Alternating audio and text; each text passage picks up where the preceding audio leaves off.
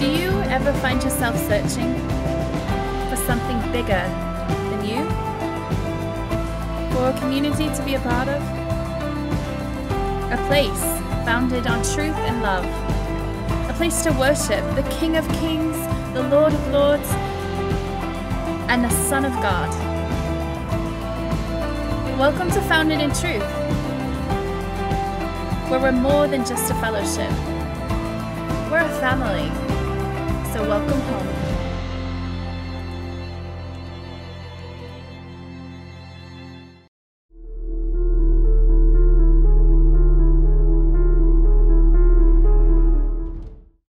All right, well, Shabbat Shalom, everyone. It's a blessing to be with you all today. And by the way, I really mean that. It's a blessing to be with you all today. I know I say that a lot. That's just what I say when I come up here. But I want you to know that there is nowhere else I'd rather be today than with you guys on this Sabbath day here at FIT. Even if I weren't preaching and I was just sitting where you all are sitting, listening to Pastor Matthew preach like I do most Sabbaths, I still wouldn't want to be anywhere else because I love you all very much, and I'm just so grateful to be part of this community, this body of believers. So I wanted to say that, and love you all very much. And so having said that, the title of my message today is The End of All Mankind, What Death Can Teach Us About Life.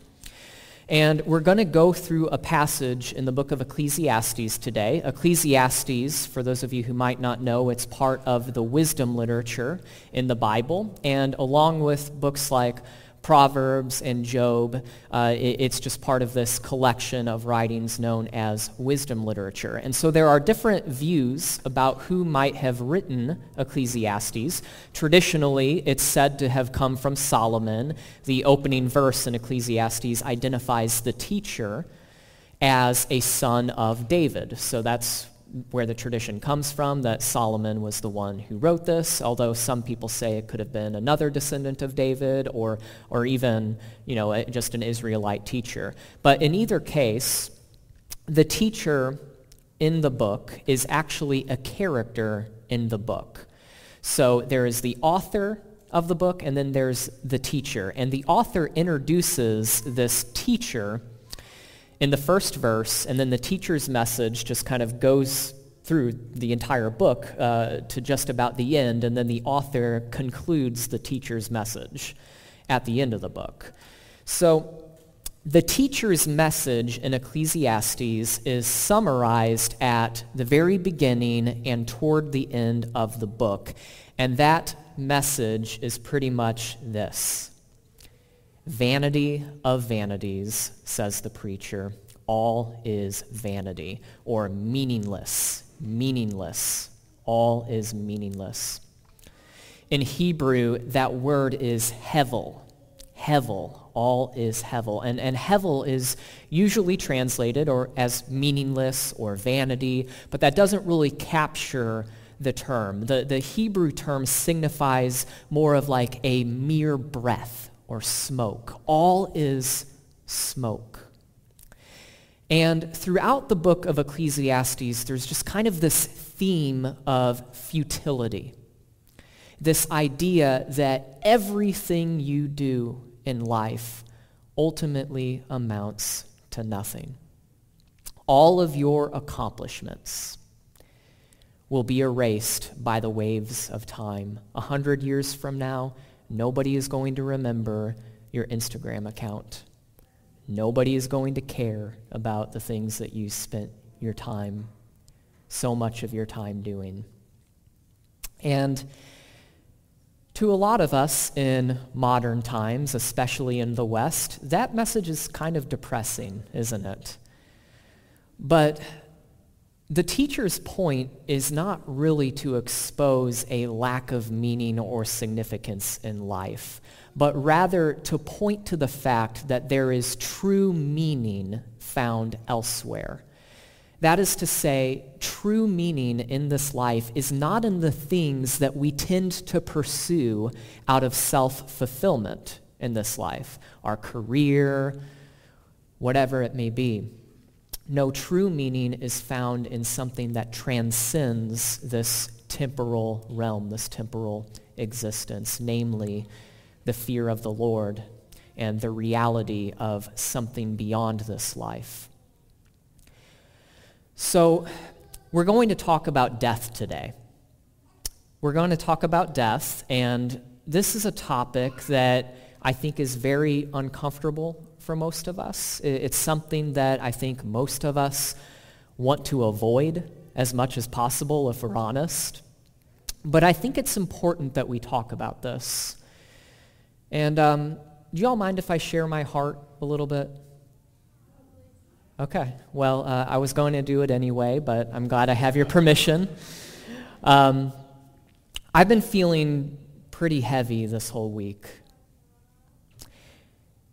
There were 2 mass shootings that happened last weekend, as you all know. There was one in El Paso, Texas, and the other in Dayton, Ohio. And after learning about these shootings, I've just been kind of walking around in a fog. And I found myself feeling very angry, very upset. I found myself weeping as I've read testimonies of the survivors of these shootings, and I've read stories about people who have sacrificed their lives trying to save others. There was a story of a 25-year-old mother. That's my wife's age. She's a 25-year-old mother, but this 25-year-old mother, she sacrificed her life saving her little baby boy, a 2-month-old baby boy. And reading all of this about these shootings that happened, it got me thinking a lot about how short life really is, that it could be taken just like that. Evil people could take your life, or it might not even be through an evil person. It might just be that you die in a car accident. You could die in a car accident today or tomorrow. That's the reality. We have to face it. Life is short. Life is fleeting. And my wife and I, we spent a lot of time talking this week about death and how it has affected us. We've spent a lot of time talking about the shootings that happened and just talking about the pain of it all. And you might think that's morbid. Why would you spend so much time talking about death and pain and sadness? But for me, thinking about and talking about death put things in perspective. Because like I said, I think that most of us are inclined to avoid this topic. That's why when a shooting happens, typically everyone immediately jumps to politics. Everyone on social media, on Facebook and Twitter, we all get on our social media accounts and find some detail about these tragedies that we can exploit and use against our political rivals. It's an easy distraction from the pain.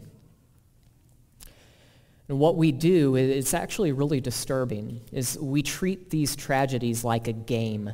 We retreat to our teams, okay? And then we kick the political football around in order to try to score points against the other side. There were 2 shootings that happened, right? Apparently the first one that happened in El Paso, Texas, it was carried out by an anti-immigrant, white supremacist, an evil person. And so as you would expect, a bunch of people on the political left rushed the political football to the end zone to score points against the right. Oh, the shooter was radicalized by President Trump's anti-immigrant rhetoric, and he incited all of this hatred against immigrants, and it's the right's immigration policies. That's what is to blame here. And that's been the narrative, right? And coincidentally, The right's not off the hook because evidently the Dayton, Ohio shooter was a radical leftist Elizabeth Warren fan. So as you would expect, those on the right kicked the political football to score a field goal against the left. It's because of the left's views. They radicalized this person. They're to blame. Vote for us. And back and forth we go. And you know what's disturbing about it all? What's disturbing about it all is that people online almost become giddy. They almost become giddy when they discover that a mass shooter held political beliefs opposite of them, because now they have a tool that they can use against people online. What an empty, shallow people that we are, that we would immediately react that way to these tragedies. What an empty, shallow people we are.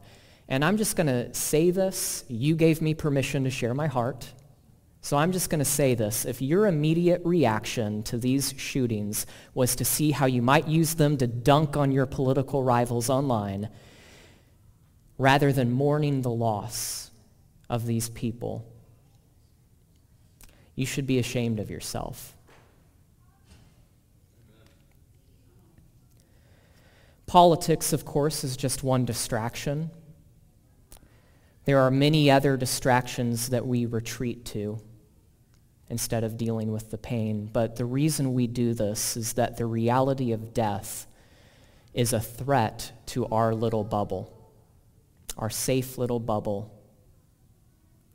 Remaining detached and distracted with all of the endless political debates, all of the media, all of the entertainment, all of the things where we can just veg and zone out.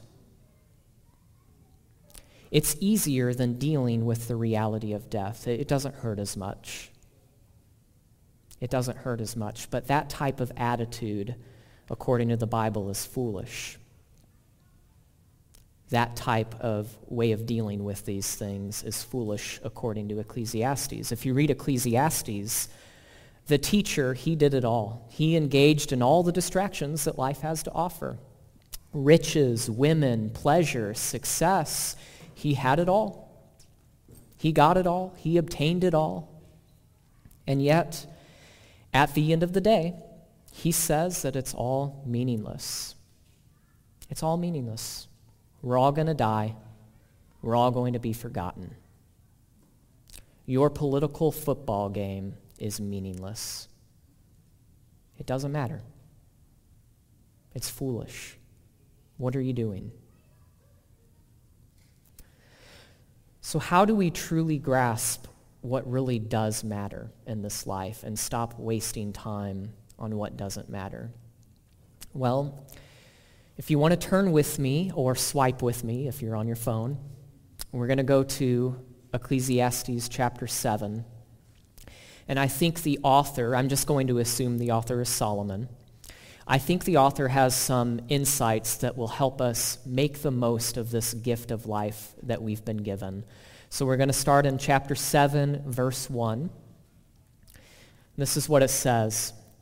He says, "A good name is better than precious ointment, and the day of death than the day of birth." So a good name is better than precious ointment, and the day of death than the day of birth. So what is he saying here? Essentially, what he's saying is that it's better to have a good name than it is to have expensive things. It's better that you have good character than all of the awesome stuff. Why? Why is it better to have a good name? What's the big deal about a good name? Because at the end of your life, all that matters is who you are. At the end of your life, all that matters is who you are. Your character, how much you love, how much you gave, how much time you spent with your children, how much compassion you showed toward others, how dependable you are, how good of a friend you are, how good of a spouse you were, how good of a parent you were. Nobody at your funeral is going to talk about your nice car. Nobody at your funeral is going to talk about your nice corner office that you worked so hard to get. Do you ever think about your name? Do you think about your name, or do you spend most of your time wasting your time, thinking about how you can work to get your slice of the pie, the American dream? You got to get more money. You got to get the job that you want. You got to get the house that you want. All of the stuff that literally will not matter when you die. It won't matter. The verse says that the day of death is better than the day of birth. The day of death is better than the day of birth. Okay, so what is up with that? Because that just sounds crazy, right? It just sounds crazy. Nobody believes that. That's such a counter-cultural statement. Because in our culture, just think of it on a basic level. In our culture, we celebrate birth. Every single year on our birthdays, we throw a party. Not that that's wrong. It's good to celebrate life too. When someone has a baby, that's an exciting time. Everyone is really excited. We take thousands of pictures and blast them all over social media. Everyone wants to come over and see the baby, and it's awesome. That should be celebrated. I'm not trying to take away from that. But Solomon says that the day of death is better. And what is our reaction when someone dies? When someone dies, I think most people just want to move on. We want to stop thinking about it. It's too painful. It's too hard. But according to Scripture, the day of death is better. The day of death is better. However, I want to qualify that because Solomon qualifies it in the first part of the verse. The day of death is only better for the one who had a good name. The day of death is only better for the one who had a good name. If you didn't have a good name, if you just died with a bunch of stuff, if you didn't have compassion, if you were selfish and cruel, I can understand your day of death not being such a very good day. Hugh Hefner, the founder of Playboy magazine, he was a rich, powerful, influential person. He had all of the money. He had all the women. He had the big mansion. He was famous. But he didn't have a good name, did he? He's dead now. And you know how we all remember him? As an old, creepy weirdo. That's true. As an old, creepy weirdo, and worse, as someone who sexually exploited broken, vulnerable women, and someone who built his fortune off of exploiting women and destroying people's lives, destroying families. That's his legacy. The white supremacist who shot up the Walmart in El Paso, when he's executed, hopefully, we're not going to remember anything good about him. He's remembered as the person who killed innocent people. His day of death is not going to be a very good day for him,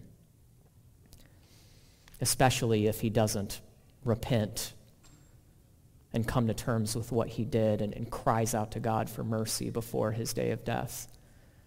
It's going to be much, much worse.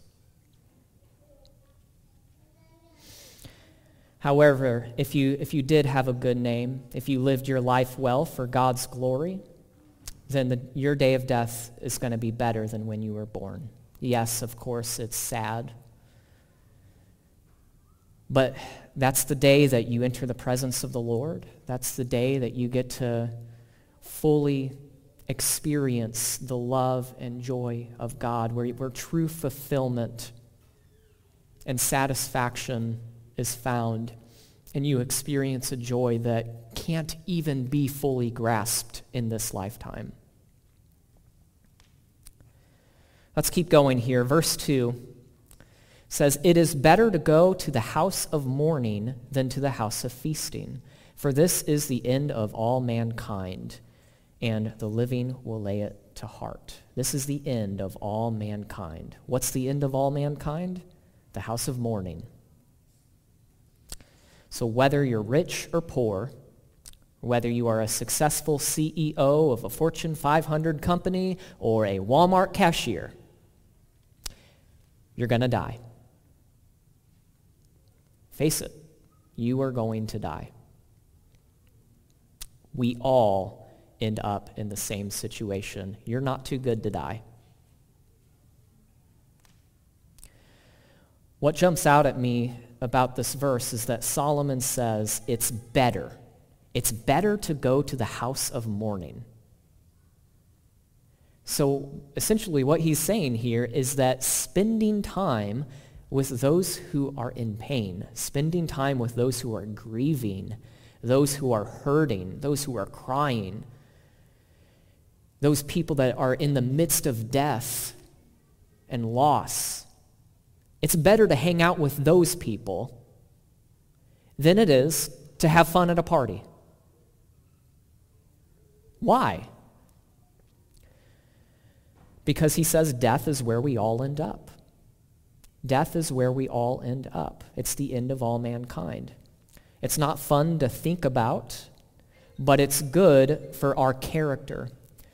It's good for our heart to think about that, to deal with that, because it puts things in perspective. It helps us to really appreciate what actually matters in life. Solomon says that we are to lay this to heart. We are to lay this reality that you are going to die, to lay it to heart. In other words, it ought to affect us. It ought to affect us emotionally, and it ought to change our thinking. In Hebrew, the word for heart, which is lev or levav, it reflects your intellectual activity, where you make your decisions. The ancient Hebrews actually thought that your heart was the source of your thoughts and your feelings. So when Solomon says that we are to lay this reality, this truth to heart, it should affect our thinking. Moreover, it should affect our decisions. When you make a decision, you should think about it in light of the fact that you are going to die someday. Should we really move here? Should I really take this job? Should I really get life insurance? Yes, by the way, you should. But that can even apply to smaller decisions. Should I really be spending all of this time binge watching this show on Netflix? Should I take a break for 5 minutes and dance with my daughter? I work from home, and sometimes my 3-year-old daughter, she'll knock on the door, and of course, it's always when I'm right in the middle of a deep thought. I'm concentrating really hard, but she'll knock on the door, and she'll be like, Daddy, I want to have a dance party. Because she likes to come into my office, and then I'll turn music on the computer, and then we'll dance. So, I've been taking her up on those opportunities because someday she's not going to want to have dance parties with Daddy in his office. So, do the things that you spend the most time on, do they really matter? Do they really matter? Let's keep going here. Verse 3 says, "Sorrow is better than laughter. Sorrow is better than laughter, for by sadness of face the heart is made glad." All right, so I'm starting to get a little bit concerned about Solomon here, because these sound like lyrics to what you might hear from an early 2000s emo band. We don't really believe what the Bible says here, that sorrow is better than laughter. What are you talking about? Nobody likes sorrow. We like laughter. Laughter's fun. We're all laughing. It's way better than crying. But according to Solomon, sorrow is to be valued. There's value in sorrow. And yet, we often treat sorrow as a problem to be fixed. Do you realize that? That's often how we treat sorrow, as a problem to be fixed. What is our reaction when someone is crying, or someone is upset next to us? Usually our reaction is to say, don't cry. Usually our reaction is to say, cheer up, or to try to make them feel better, right? Try to get them to stop. We try to fix it because sorrow is uncomfortable. But Solomon says that sorrow is good, that a sad face is good for the heart. It's good to allow ourselves to be sad around each other. Do you know that? It's good to allow ourselves to be sad around each other. We moved to a new apartment recently, and we've actually gotten to be pretty good friends with one of our new neighbors. He's a younger guy around my age.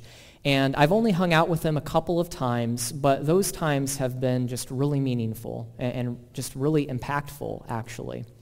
The first time we hung out was a few weeks ago, and he told me about how he's just been really busy and really depressed because he's had to attend several funerals over the past month. Several people that he's known, family members and close friends, they've died just in a short amount of time. And so he's been dealing with that, and so he brought that up.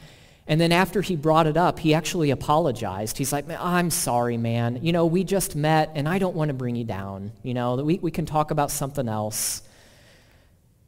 But I knew that he needed to talk about it. I knew that he needed to talk about it, so I said, dude, don't worry about it. I know that we just met, but I'm here for you. And if you need to talk, let's talk. And so we talked. We hung out again a little over a week ago, and again, we started talking about just all of this really heavy stuff going on in his life. And he's had a really hard life growing up. He told me stories about abuse and other hard things that he's had to deal with. And we just talked about it all. And I shared my perspective, of course, as a believer, because that's the only perspective I have as a believer. And I just tried to comfort him as much as I could. He isn't a believer, by the way. He's not a Christian, he told me. But we just talked about all of this. And eventually, he told me that he didn't really have anyone else that he could talk to about this stuff. He, of course, has friends that he hangs out with, but he can't really talk to them, he says. And he said that it just felt really good to talk about everything that he was going through rather than ignoring his feelings and just keeping things on a surface level, as we all tend to like to prefer, just to keep things on a surface level. Small talk, nothing that will make me feel vulnerable, right?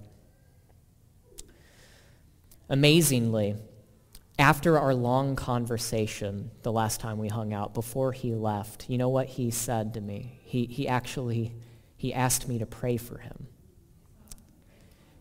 He, the non-Christian, was the one who initiated that time of prayer. He was the one that suggested we pray. And it's all because we were real. We allowed ourselves to be real. We actually had a meaningful discussion about things that matter. Sad, uncomfortable, painful things.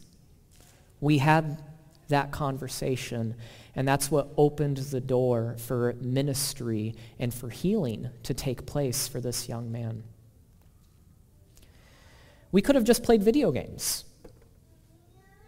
How would that have turned out? I could have allowed him to say, yeah, you're right, let's not talk about that. Let's play video games. Let's talk about something else that's not as heavy.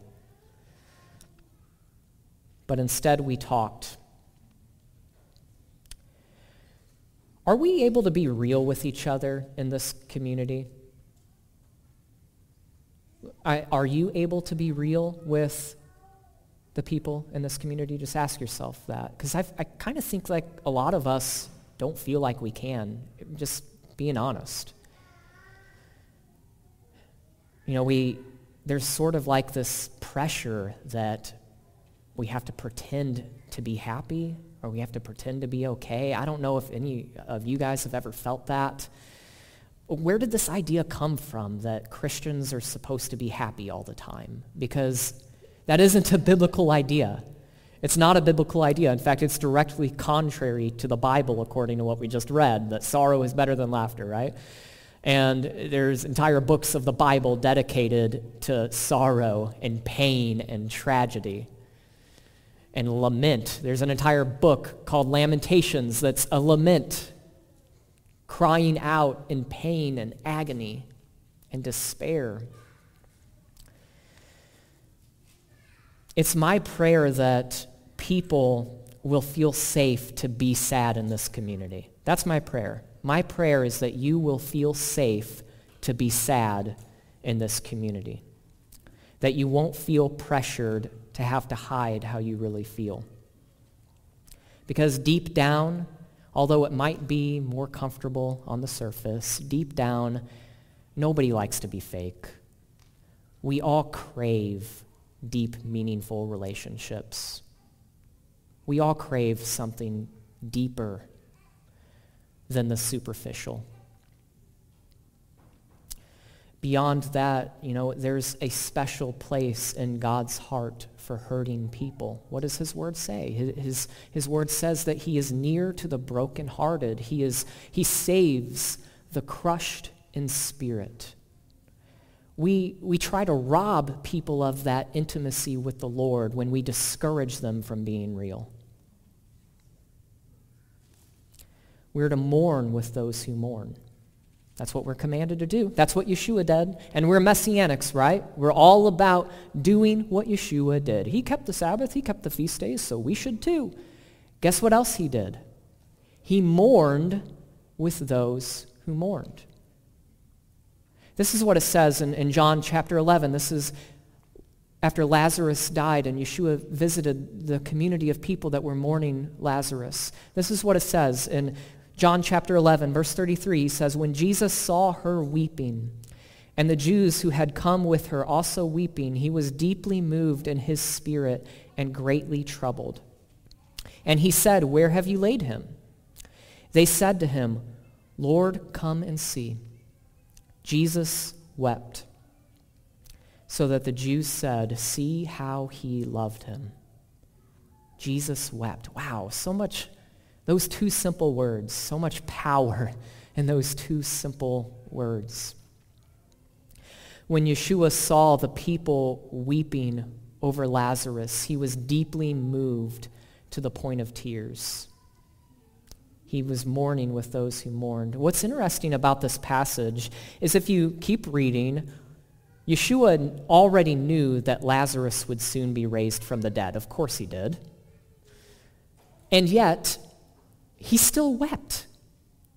He still wept in light of that knowledge that he was soon going to be raised from the dead. As believers, we know that there will be a future resurrection. We know that there is hope for life after death. We know that believers who have died, that they are in the presence of the Lord. And we can have hope in that, and that is a very powerful hope. That is a very powerful hope that we can hold on to. And yet, we can still acknowledge the pain of it all. And that's okay, that death is painful, and that we can experience that and admit it.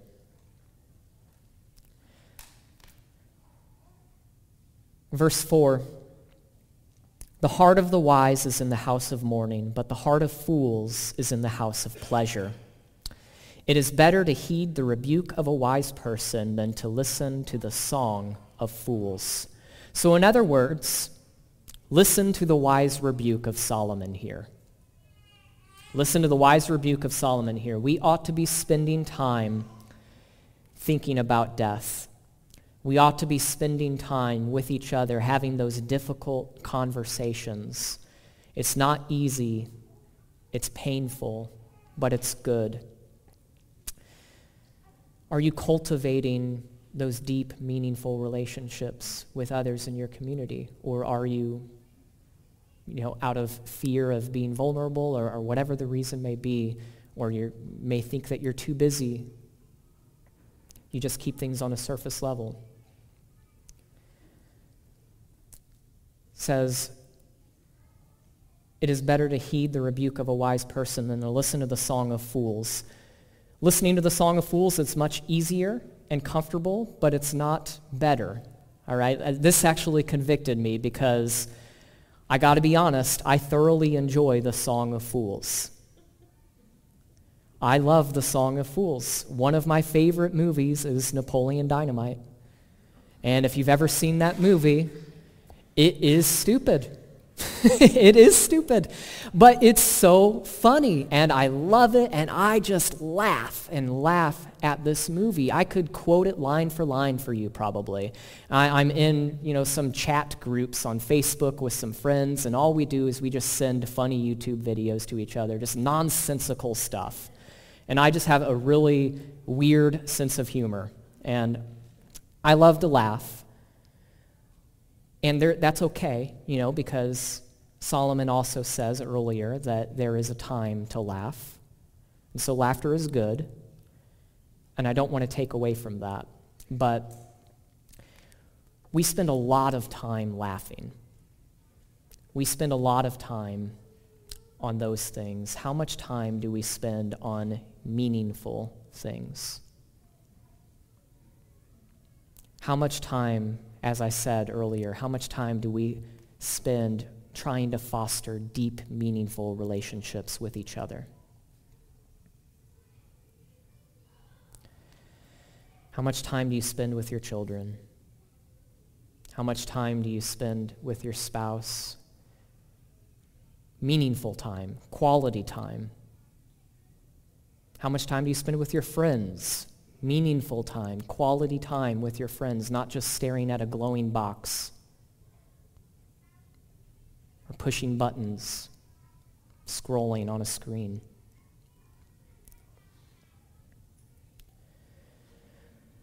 Psalm 90, verse 12 says, "So teach us to number our days that we may get a heart of wisdom." Okay, so we number our days, that's how we get a heart of wisdom. So the Bible not only speaks about sinful behavior, obviously, it also speaks against foolish behavior. So that means in addition to walking in holiness, keeping God's commandments, we are called to walk in wisdom. We are called to pursue wisdom. And one of the ways that we become wise, according to what we just read, is to think about our death. It's to number our days. It's to realize and lay it to heart that one day you are going to die. What are you doing with your life? Are you wasting your time chasing the wind? Or are you serving God, serving others?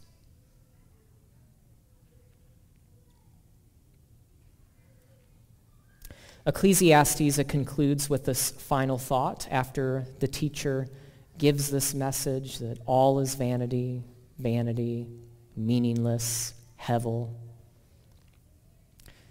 The author of the book says, yes, the teacher had a lot of really good stuff to say, and we ought to listen to his message. But then the author concludes with his final thought. And this is what he says. In chapter 12, starting in verse 13, he says, "Now all has been heard. Here is the conclusion of the matter. Fear God and keep his commandments, for this is the duty of all mankind. For God will bring every deed into judgment, including every hidden thing, whether it is good or evil. One day you will stand before the throne of God, and he will judge your every deed that you did on this earth." I suggest that you start taking life seriously, and part of that means living it in light of the fact that you will die and that you will stand before God's throne. I suggest spending time in the house of mourning. That's where the heart of the wise are, in the house of mourning. Tonight actually begins it's a Jewish holy day, a traditional holy day on the Jewish calendar, Tisha B'Av, which is the 9th of Av. It's an annual day of mourning for the destruction of the first and second temples. And it commemorates all of the tragedies that have befallen the Jewish people over the centuries.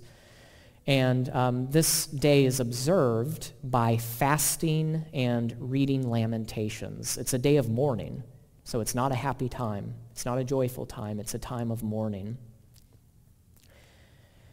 And so I would ask you to consider, I would encourage you to spend some time in the house of mourning, just for tonight and tomorrow. Just for tonight and tomorrow, putting the distractions aside and spend some time in mourning. Spend some time thinking about death. Have some time of intentional, meaningful conversation with your spouse or a close friend. Spend some time with your children. Obviously, we don't let this sadness consume us. We don't let mourning consume us.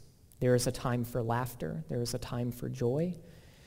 And we have a lot of reasons to be joyful. We have a lot of reasons to be happy. But I'm saying that we as a people in this culture, we don't spend enough time thinking about important things. And the important things are often the most painful things. And it's good for us to think about those things. Worship team, you can come back up. All right, so may God teach us to number our days so that we may get a heart of wisdom, right? May we understand that this life is short and that we need to get our acts together. May we stop avoiding the painful and difficult conversations. May we learn to be vulnerable with each other and humble. When is the last time that you confessed your hidden sins to someone that you may be healed? Because that's what James says, right? Confess your sins to one another that you may be healed. Do you have any hidden sins in your life? God will judge those things. That's what it says. He will bring every deed into judgment, even the hidden things. I suggest getting it out now. Getting it over with now rather than on the day of judgment. Confess those things. There will be a prayer, people up here that will pray with you. And I encourage you guys to go to them. Pray that you may be healed. Confess that you may be healed. Well, I'm going to pray, and then if it's all right, I'd also like to bless you guys. And then the worship team is going to sing. Heavenly Father, oh God, you give and you take away. Life is in your hands. And you've given us this life, which is a gift. God, help us to make the most out of this life. Help us to focus more on the things that matter. Help us to stop wasting time on the things that don't matter. Oh God, if there's anyone here that doesn't know you, I pray, God, that your Holy Spirit would just guide them to you, that they would be overtaken by your love right now in this moment. Father, that they would come to know you in a deep way and a desire to follow you and desire to have this hope that is beyond death that we can hold on to. And God, I pray for everyone here that you would draw them into a place of intimacy, draw them into a deeper relationship with you. We love you, Father. We thank you and we praise you. In Yeshua's name, amen.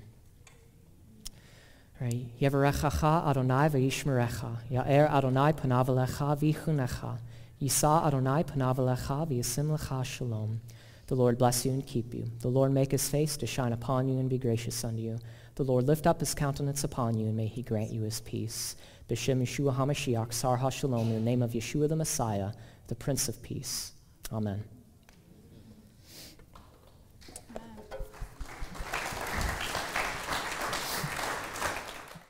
Shalom, I'm Matthew Vanderels, and I hope you enjoyed this message. Founded in Truth exists to build a community that bears the image of God and lives the redeemed life only Yeshua gives. If this message impacted you, or if this ministry has been a blessing to you, we would love to hear from you. Send us a message through our contact form on our website and let us know how God has used this ministry to edify your faith and relationship with Him. Don't forget to subscribe by clicking here. And if you'd like to donate to this ministry and be a part of what God is doing through it, you can donate through our website at www.foundeintruth.com or by clicking here. We thank you for your continued support, and we look forward to next time. Shalom.